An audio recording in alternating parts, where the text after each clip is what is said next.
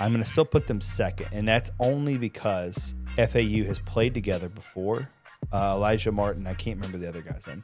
They've played together before. They just made this hell of a run. They play very, very well together, but I think Quinerly and Mills are much more talented.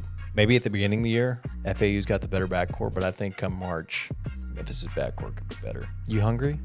No? You don't want any sausage? I think I'll consider some sausage. Time for a little sausage. Quinerly by himself takes you from 62 to 51. I mean, Absolute dream scenario. You add Quinerly. Mm-hmm.